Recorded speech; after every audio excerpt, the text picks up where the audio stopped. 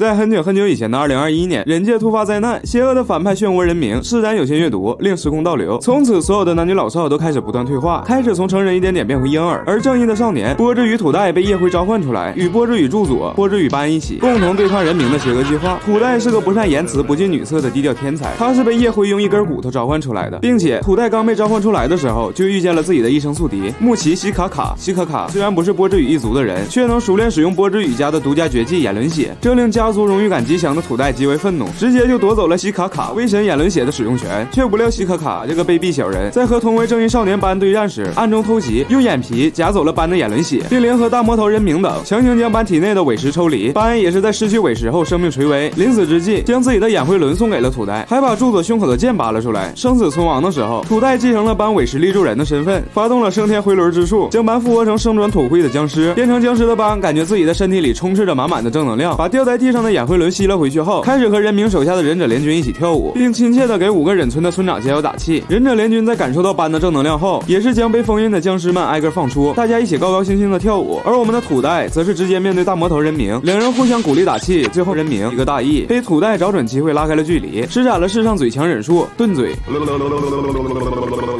一招下去，人民从此洗心革面，结束了这场邪恶的战争，并在野云村村长和夜幕村村长的劝导下，和尾巴立柱人比拉奇一起隐居了起来。但不幸的是，我们勇敢的土带却被卑鄙的西卡卡偷袭，从自己的心脏里掏出了雷电之力，并在心窝子里留下了一张符咒。为了躲避西卡卡的威胁与报复，我们的土带只好戴上面具，隐藏起自己英雄的身份。但即使人民被击败，可有限阅读的力量还是没有停止。为了查明这一切的真相，他以离世好友班的名字，戴着面具重出江湖，先是将欲跳海轻生的失足少女南小救起，悉心劝导的同时，又赠予了他6001张报喜符。南小感激土带的救命之恩，将6001张报喜符全部卖出，随后与土带一起建立了慈善公司知足小，一起致力于给全世界的立柱人送宠物的爱心事业中。土带的好友助佐也是积极投入到公司的建设中来，两人先是召唤了夜幕村的村长，忠厚老者藏团，并护送他参加了影武会谈。会谈期间，助佐不但治好了影雷的断臂，还在会后将尾巴的尾巴送回了隐云村，为隐云村和夜幕村的和谐共处打下了坚实的基础。随后，土带和助佐决定携手重建宇智波一族，两人开始分头行动。助佐先是召唤出自己的弟弟波智宇佑，等到时机成熟时，土带联手佑，在一个月黑风高的晚上潜入夜幕村，两人一刀一个将所有族人全数复活。土带在这次潜入夜幕村的行动中，发现大魔头人名贼心不死，便联手自己当村长的徒弟门水风波，将喇嘛酒从人名体内强行没收。